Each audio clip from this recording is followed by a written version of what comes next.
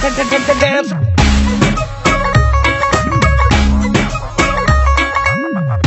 सभी का हमारे चैनल में एक बार फिर से बहुत बहुत स्वागत है। दोस्तों आज के इस वीडियो में मैं आपको एक ऐसे बेहतरीन ऐप के बारे में बताने वाला हूं जिसकी मदद से आप अपने फ़ोन के टास्क को और भी तेज़ी से और बढ़िया तरीके से इस्तेमाल कर पाएंगे। जानने के लिए हमारे वीडियो को लास्ट तक देखते रहिएगा। चलिए वीडियो को मैं स्टार्ट करता हूँ।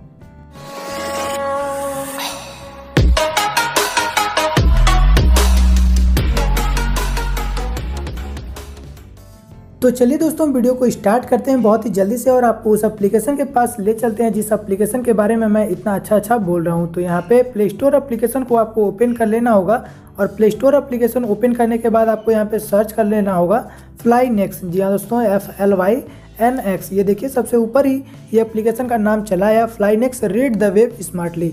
इस पर आपको क्लिक कर लेना है और इस एप्लीकेशन को इस तरीके से ओपन कर लीजिएगा और यहाँ से आप इसको इंस्टॉल कर लीजिएगा। मैंने इंस्टॉल कर लिया है। आप देख सकते हैं कि यहाँ पे 4.5 की रेटिंग मिली हुई है।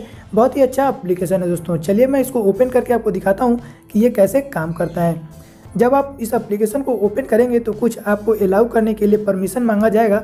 आप अलाउ कर दीजिएगा और अलाउ करने के बाद आप इस तरीके से सेक्शन में चले आएंगे जहाँ पे आप देख सकते हैं कि आपको यहाँ पे एक रिसेंट करके ऑप्शन मिलता है, उसके बाद सेव्ड का ऑप्शन मिलता है, उसके बाद सेटिंग का ऑप्शन मिलता है। सेटिंग के ऑप्शन में आने के बाद दोस्तों आपको यहाँ पे make default app and opening link पे आपको क्लिक कर देना होगा और यहाँ पे आपको देखता होगा ब्राउज़र ऐप, इस पर आपको क्लिक कर लेना है और यहाँ पे फ्लाईनेक्स को सेलेक्ट कर लेना है।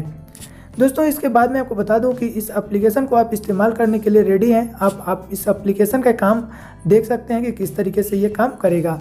चलिए दोस्तों मैं आपको इस एप्लीकेशन के काम के बारे में बताने वाला हूं कि ये किस तरीके से काम करता है। तो यहाँ पे आप देख सकते हैं कि मैं अपना जीमेल अकाउंट ओपन कर रहा हूं।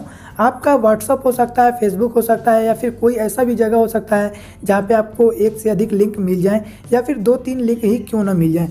तो आपको मैं बताना चाहता हूं कि अगर आप किसी भी लिंक पे, अगर व्हाट्सअप में हो, फेसबुक पे हो, अगर आप नॉर्मली क्लिक करते हैं इस तरीके से तो वो आपको एक ब्राउज़र में लेकर के चला जाता है और आप अपने मेन पेज से हट जाते हैं। तो वहाँ पे आपका व्हाट्सअप बंद हो सकता है, फेसबुक बंद हो सकता है और इस तरीके से जीमेल अकाउंट भी बंद हो सकता है। बट यहाँ पे दोस्तों मैं आपको बता दूँ कि जैसे कि मैंने एप्लीकेशन इंस्टॉल किया हुआ है, अगर आपने भी इंस्टॉल किया होगा तो यहाँ पे आपको एक बबल मिल जाएगा जो कि बैकग्राउंड में उस पेज को ओपन कर देगा। तो आप अपने मेन पेज से दूर नहीं जाएंगे, आप मेन पेज पे होते हुए भी उस पेज को देख पाएंगे, उस लिंक को ओपन करके देख पाएंगे। और यहाँ पे मैं बताना चाहता हूँ कि एक तो नहीं, आप यहाँ पे 10-15 अपने हिसाब से जितने चाहें लिंक्स यहाँ पे आप ओपन कर सकते हैं बैकग्राउंड में और यहाँ पे बबल पे क्लिक करके आप कभी भी उनको अपने आराम से यहाँ पे देख सकते हैं।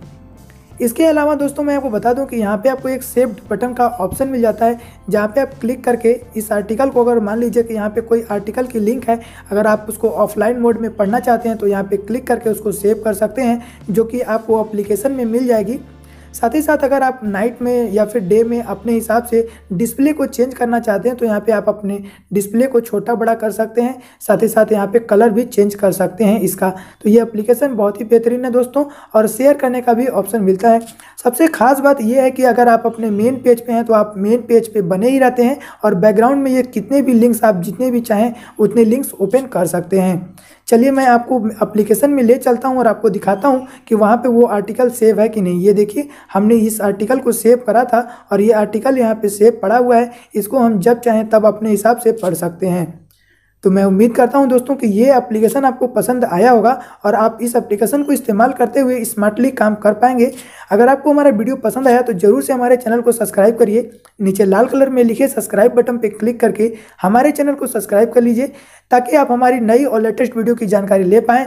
और हमारे वीडियो को लाइक करना ना भूलें दोस्तों। शेयर करना चाहते हैं तो शेयर कर सकते हैं। थैंक यू वेरी मच दोस्तों। जय हिंद, जय भारत।